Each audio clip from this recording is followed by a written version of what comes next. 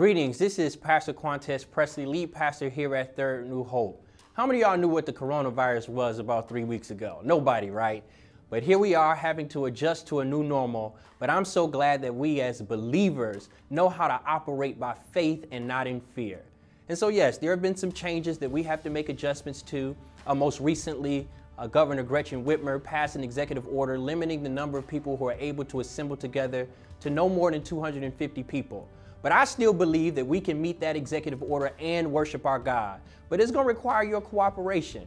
And so we're asking for you, all of those who can, to engage our worship service through our streaming, which can be found at our website, which is thirdnewhope.com, or at our Third New Hope Facebook page, where we'll be streaming live. For those who need to be in the sanctuary, we encourage you to explore our other worship services, maybe our 8 o'clock service here at the main campus, or our 12 o'clock service at the main campus, or you can visit our West Campus at 11 o'clock a.m., which is located at 5439 West Warren, to still receive your God connection while doing all that we can to take the necessary precautions not to spread this most serious virus. And so, my brothers and my sisters, I encourage us to trust God in this transition. In every way, believe that God can carry us through this as He has in the past. And we will have a great testimony of triumph of how the Lord did it once again.